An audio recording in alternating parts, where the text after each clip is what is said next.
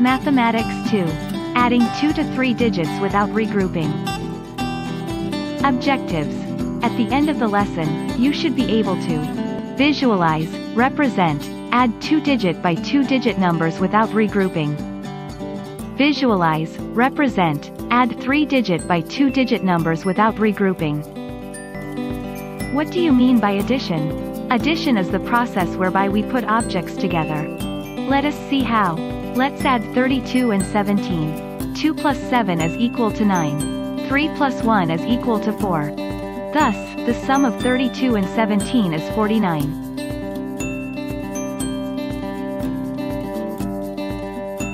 Do you know the terms used in addition?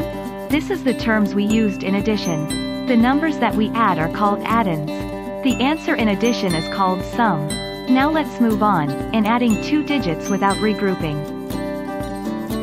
Adding to 2-digit without regrouping. When adding 2-digit numbers, always start on the right-hand side of the problem. Or you always start on the ones column. For example, 72 plus 26. We need to start adding the digit from the right side or in the ones column. 2 plus 6 is equal to 8. Or let's count the sticks.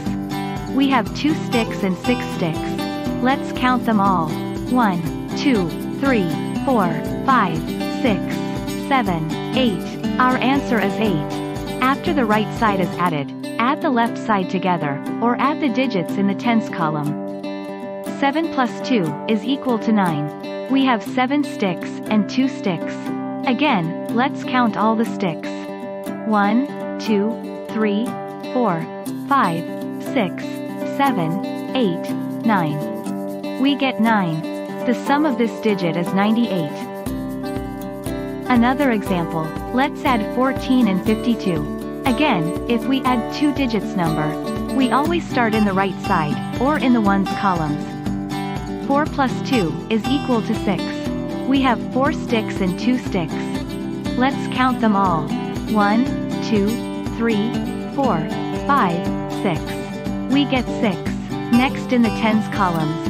1 plus 5 is equal to 6. Or, we count the sticks. We have 1 sticks and 5 sticks. 1, 2, 3, 4, 5, 6. Our answer is 6. And we get the sum 66. Adding to 3-digit without regrouping. In adding 3-digit numbers, it's just the same in adding 2-digit number.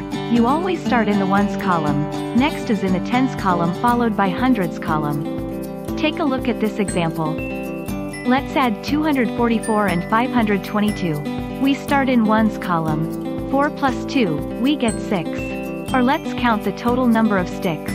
We have 4 sticks and 2 sticks.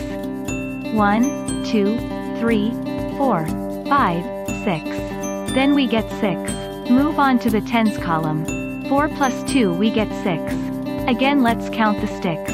1, 2, 3, 4, 5, 6. We get 6. And let's move on in the hundreds column. 2 plus 5. We get 7. Or let's count the sticks. 1, 2, 3, 4, 5, 6, 7. Our answer is 7. The sum is 766. Let's add this second example. Let's add 634 and 225. So we need to add first in the ones column.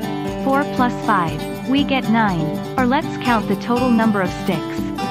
1, 2, 3, 4, 5, 6, 7, 8, 9. We get 9. Next, let's add in the tens column. 3 plus 2, we get 5. Or let's count the sticks. 1, 2, 3, 4, 5. We get 5. And lastly, in the hundreds column, 6 plus 2, we get 8. Again, let's count the number of sticks. 1, 2, 3, 4, 5, 6, 7, 8. Our answer is 859. Did you get it? Bravo! Try this on your own. Get your pencil and paper.